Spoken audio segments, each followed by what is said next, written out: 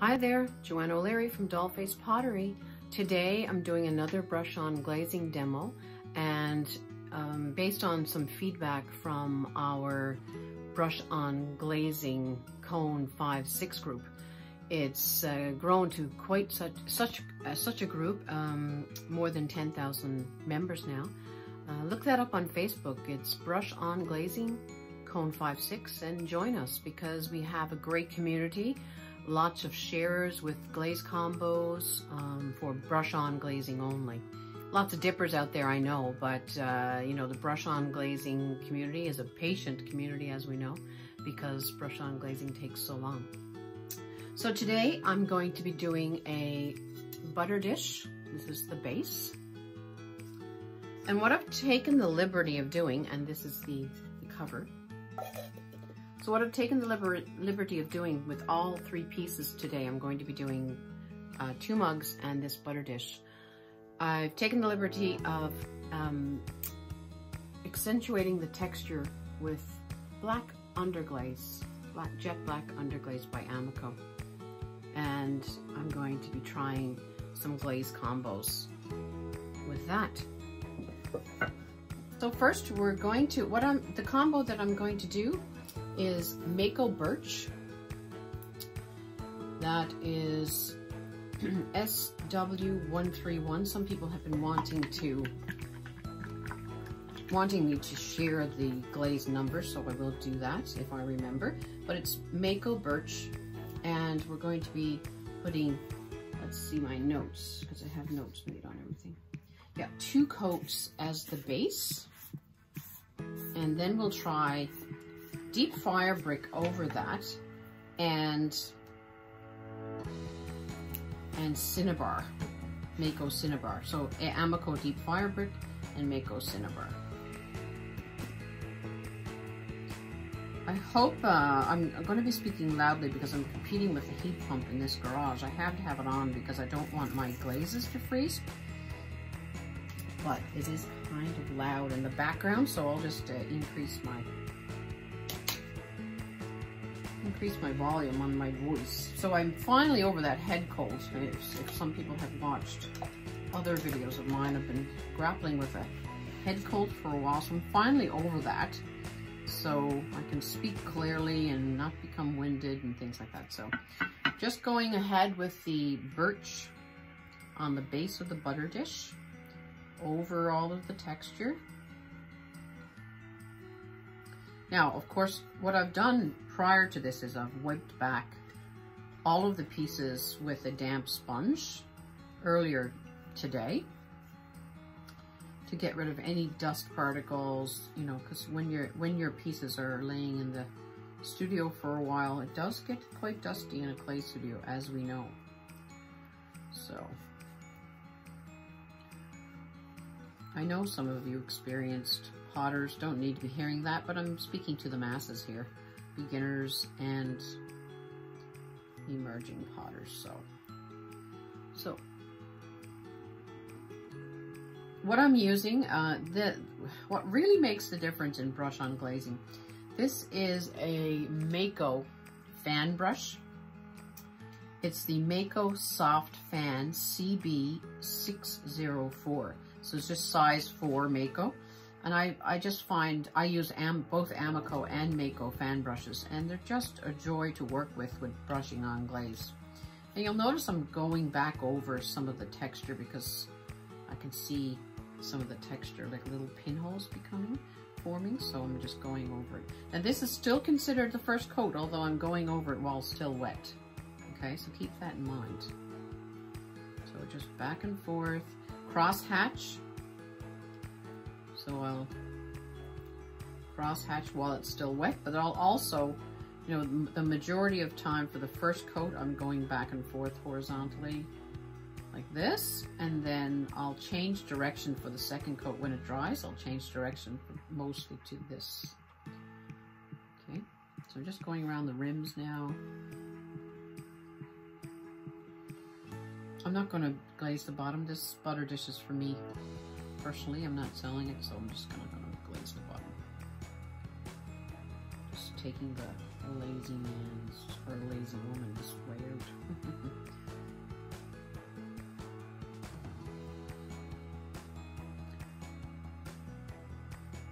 Okay, first coat done for the base.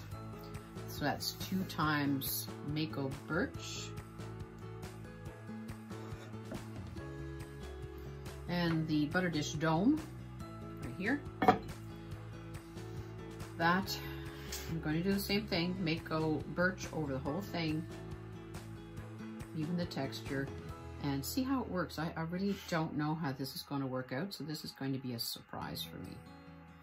What I did on the inside of the butter dish, I just put Amaco mixing clear on the inside, just, you know, for simplicity. So let's start. I'm just gonna give it a really good base coat. I'll put it down actually so I don't have to hold it.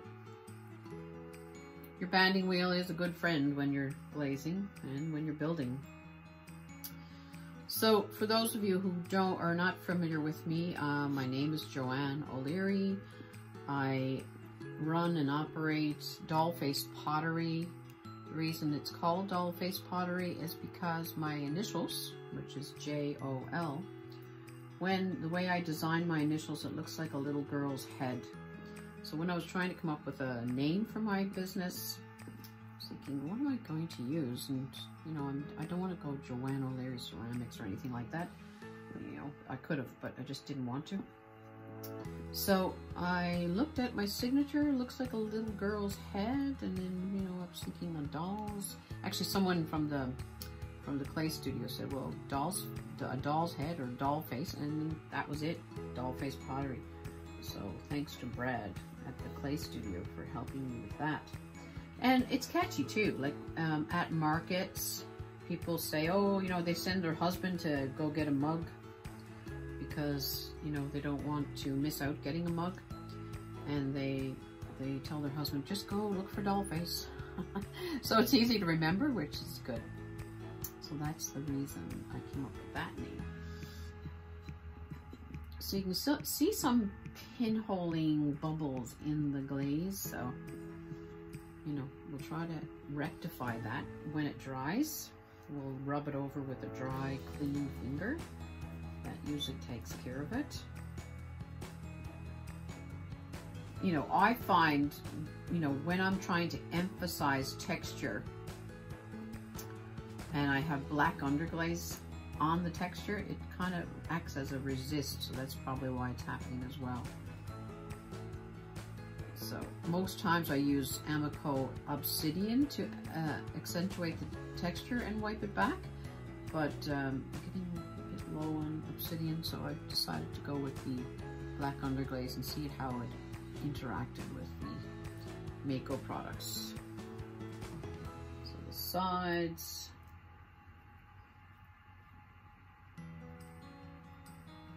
I don't mind about getting the glaze on the backs because I just wipe it off anyway.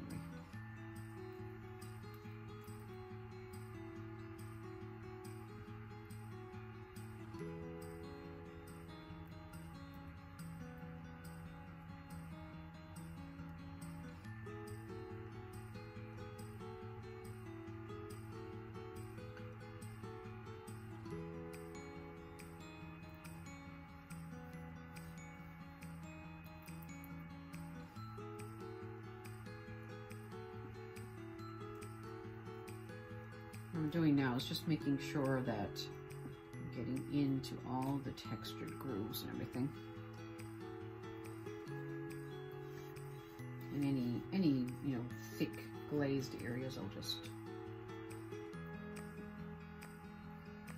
Okay, that's considered one coat, although I went over it a couple of times while it was still wet. Still considered one coat though. Considered 2 coats when it completely dries, and then you put on another layer. So what I'm going to do now is going to use the hair dryer to dry it up a little bit. I'll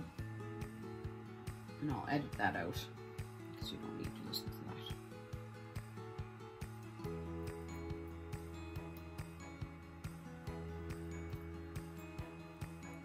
All right, good.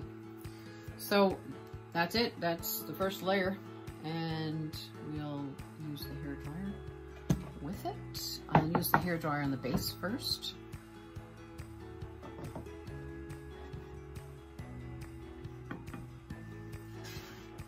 All right, so again with the banding wheel, it's a really good tool as well when you're hair drying. Just spin it around while the hair dryer is going on. By the way, the Mayco glazes that do not like the hair dryer are all the crystal glazes like Night Moth and you know, Muddy Waters, all the crystalline lined stoneware glazes. They don't like the hair dryer. They should dry on its own. But the other glazes that don't have crystals in it, they're fine. I noticed a couple of edges there that I've missed first time. So that's dry enough now. So I'll go over the opposite direction. Now remember I went back and forth before, now I'm going the opposite direction. That's called cross hatching. It helps to eliminate brush strokes. Another thing that helps to eliminate brush strokes is of course the type of brush, which, you know, this is, like I said before, the Mayco hand brush or a Mayco fan brush. And that really makes a difference as well. The other thing that makes a difference is really saturate the brush. See how much, like, it's running off the brush? And then you just float the brush over the piece instead of like pushing down, you know, and creating brush strokes. Going along the rim. Again, dunk it. As soon as it starts to drag, dunk it back into the jar and smother it again. So my 2 coats of glaze is fairly thick. So it's probably equal to some others' 3 coats, you know, so that's why typically I only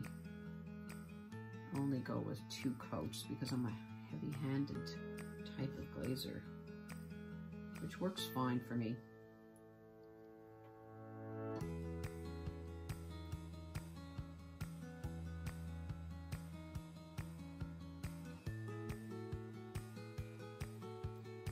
Just barely floating, like just, you know, I could do it with 2 fingers, just barely dragging the brush across.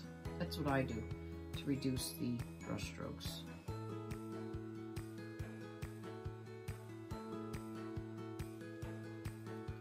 Make sure I got my edges this time. Get down low, use the banding wheel. Make sure you get all the edges. 2 coats for the base. Move the actual bat. I always glaze on bats because then I don't have to touch my piece. And we'll glaze the top part. Before I do that, I have to hair dry it. So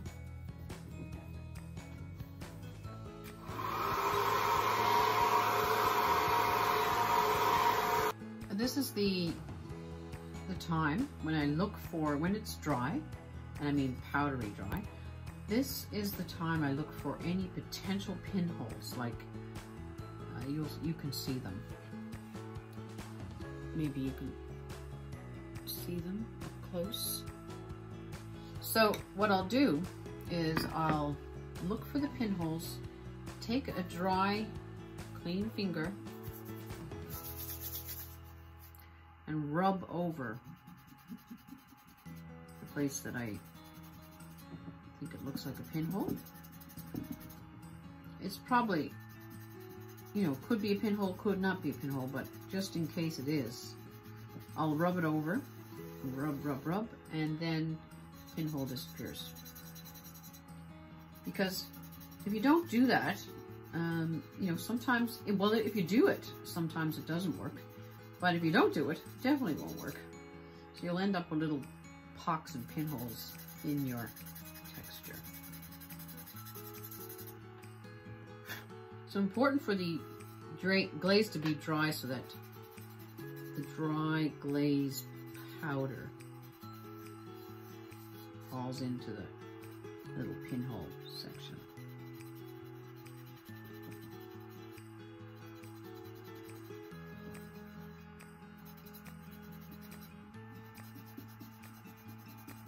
This is the first 2 layers of the Mayco Birch, which is SW, which stands for Stoneware Glaze, SW131. This butter dish is from a template, actually, De La Designs. I'll put the link to De La Designs in the description for the video. She has fantastic templates, like lots of templates, mug templates, bowls, you know, sculpting a pumpkin even. She has templates for that, and the butter dish, of course. And she comes out with new templates all the time, and it really doesn't take that long to get from the United States to Canada. I think she might live in the northern United States, so it doesn't take long at all to get my order. And she always includes a free little stamp or something like that. It's great. Great customer service from De La Designs. So check her out.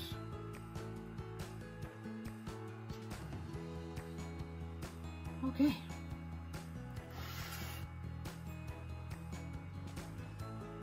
So what I'm going to put over the birch once it dries is I'm going to put Mayco's Cinnabar. So it's SW119. And on the rose sections, I'm going to try a deep firebrick, actually, which is from Amaco.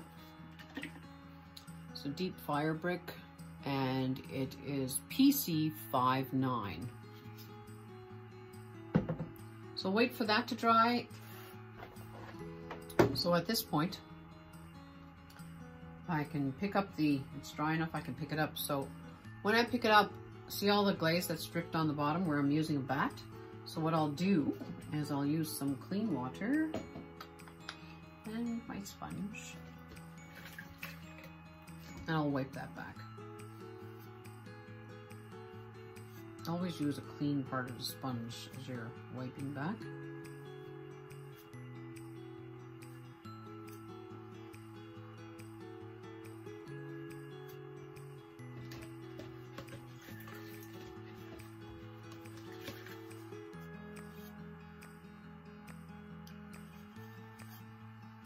All right, I'm going to put deep firebrick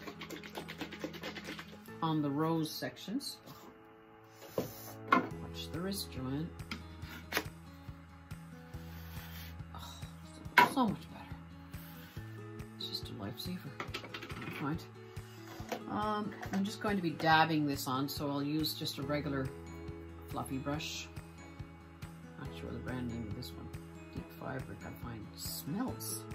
Anyway, I'm going to dab on top of the roses the deep firebrick just to see the difference. I don't know if there's going to be difference in the Cinnabar and the deep firebrick, but who knows? Let's find out, eh? I'm going to go with the standard, stereotypical Canadian A. I'm just dabbing it, as you can see. So anywhere there's a rose, I'll dab some firebrick.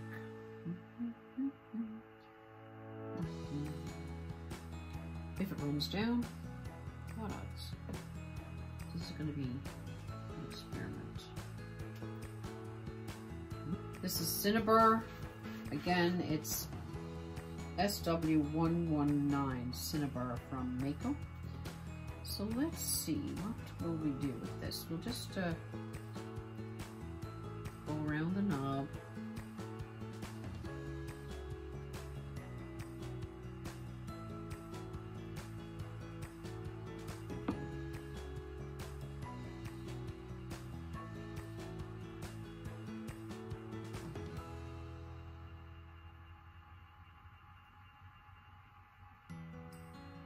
On top, so it'll just drip a little bit, hopefully. But who knows? I don't know how this is going to work out. So what do you think? Should I leave just a deep firebrick on the birch here? I think that's what I'm going to do. I think I'm going to leave the sides with birch and deep firebrick only. Let's see if that adds a bit of interest. So if you're interested in finding, you know, in looking at brush on glaze videos or hand building videos, I have a YouTube channel, and of course that's what you're watching this from. Please like my videos, and if you would subscribe and hit the bell notification, that certainly helps to support my channel, helps to support me, and helps for me to continue with my demos, which are free to the viewing public. All you have to do is press like and subscribe, and you get your videos. So if you could do that, I'd very much appreciate it. Just going around the edge now because a little bit dripped, so I'm just going to do the edge a little bit on the side. See what I'm doing? Just to see how it all works out. So I'm gonna put cinnabar right over the side roses. So on top, the roses that I have, the rose sprigs that I have, just have deep firebrick on the center and a little bit of birch around, with the cinnabar around those. And then the roses on the side has deep birch, deep firebrick, and then cinnabar over. So let's see how that changes the dynamic, okay? All right.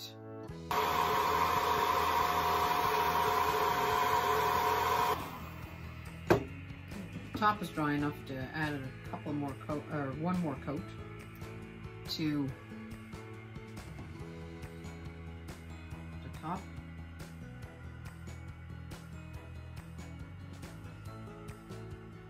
So I don't know how it's going to react with the birch, so that's why I'm just doing the top, because it may run a lot, and so we don't know. So I'm just being cautious here.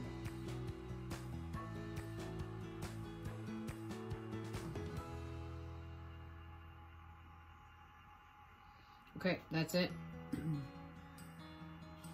2 coats of Mayco Birch, thick dabs of Amaco deep firebrick on top of the roses, and then 1 coat of cinnabar, 1 thick coat down to about 1/4 of an inch from the bottom, and then some more on the top, say 1/4. Nope, hasn't dried yet. It's pooled a bit. Let's dry it a bit.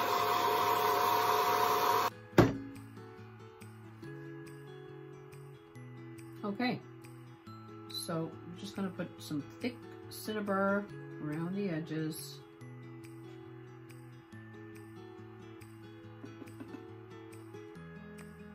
I don't even think I'm going to go 2 coats. I'm going to put it really thick.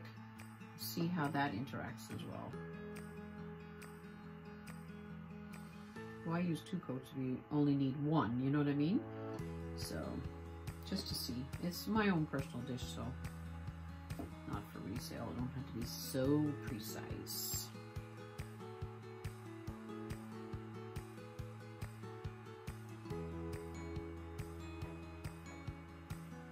See how the banding wheel works very well when you're brushing. It's just done like dinner. All right, done. Okay, that's the first piece.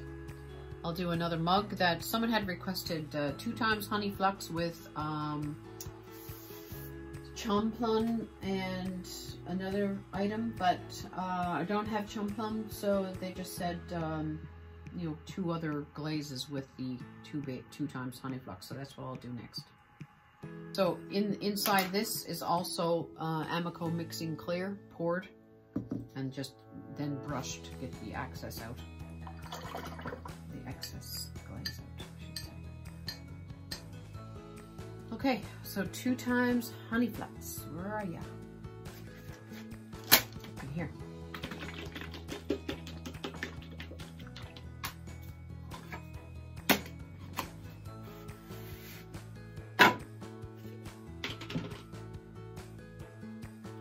do this.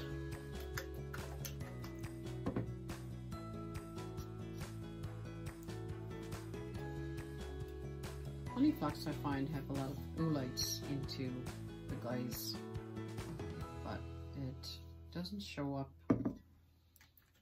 in the glaze fire, so in my experience. I haven't used much of Honey Flux, but I have used some. This is just a test piece because the base came away from, my base came away from the walls of the mug, so it's because I know what I did. I know what happened. I used a heat gun I was impatient and used a heat gun to dry the base. And the drying differences between the walls and the base then caused it to pull away. So we have to be very patient. Just a reminder, patience is a virtue, and certainly true in pottery, isn't it? So I started pottery in 2017.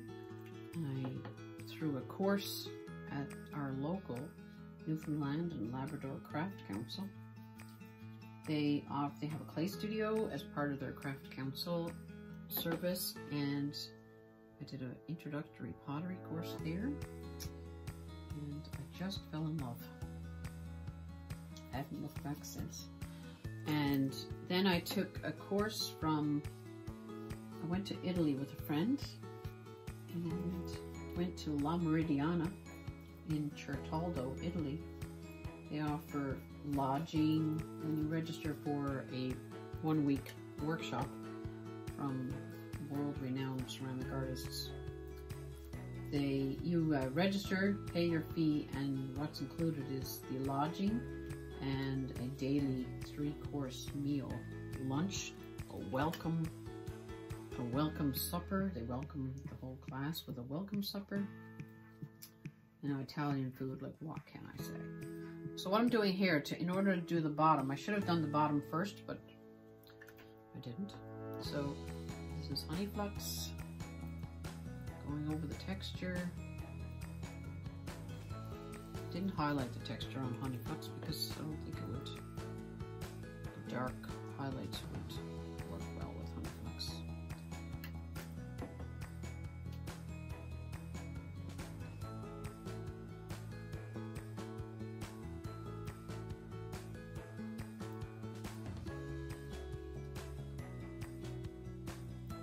Always check under your handle.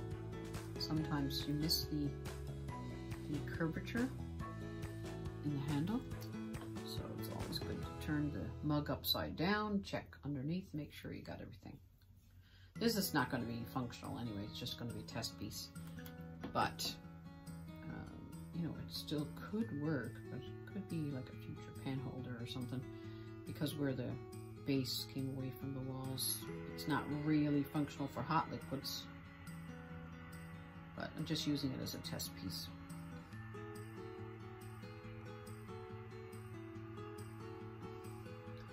And where I have the glaze combo on video, then I have it for future use. And of course you have then a record of the glaze combos as well.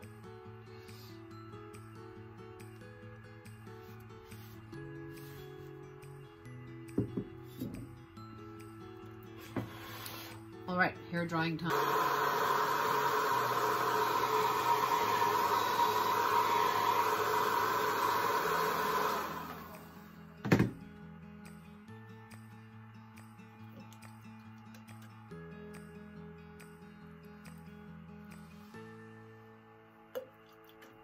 Getting down to the bottom of my Honey Flux.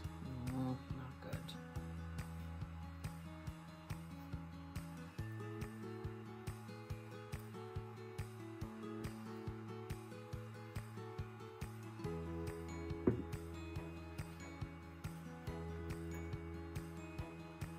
I'm going up and down this time because the cross-hatching thing.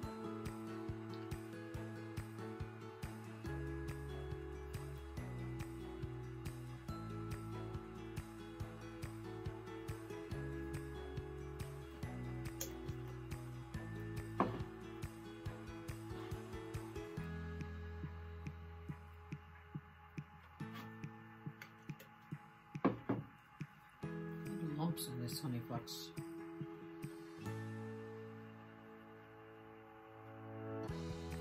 See what happens. Most likely they'll melt, but you know, who knows?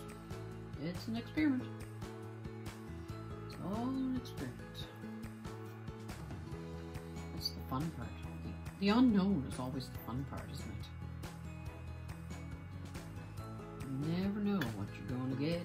Like a box of chocolates. Just never know what you're going to get till you open that kiln. My best impersonation of Forrest Gump. And then what I'm going to do with the honey flux, I'm going to try a little bit of deep firebrick by Amaco, PC59. I'm going to try some textured turquoise, PC25, and a few dabs of ancient copper. See how that interacts with the honey flux, which is PC56. So we'll wait for that to dry. Then we'll add those three. And what I'll do is I'll just add, you know, sloshes in different places of these three glazes, okay?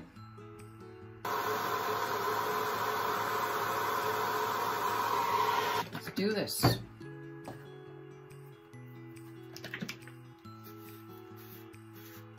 This one wasn't hard to open, actually. So this is textured turquoise I'm doing first. So let's try to do this just at the start, the top of the start of the shoulder of the mug. Okay. Actually, what I'm thinking I'm going to do is I'm going to put my hand inside the mug, clean hand, and go around that way. It's a bit more controlled.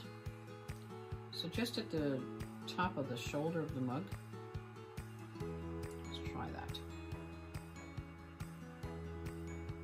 Around the inside of the handle.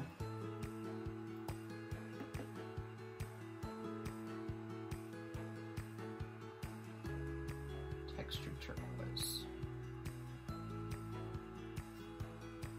All right, first layer. Let's get another fan brush so we don't have to spoil that one. Let's try deep firebrick.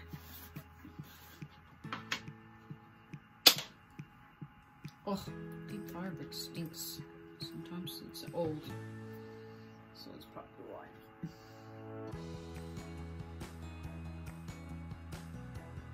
So what I'm doing is I'm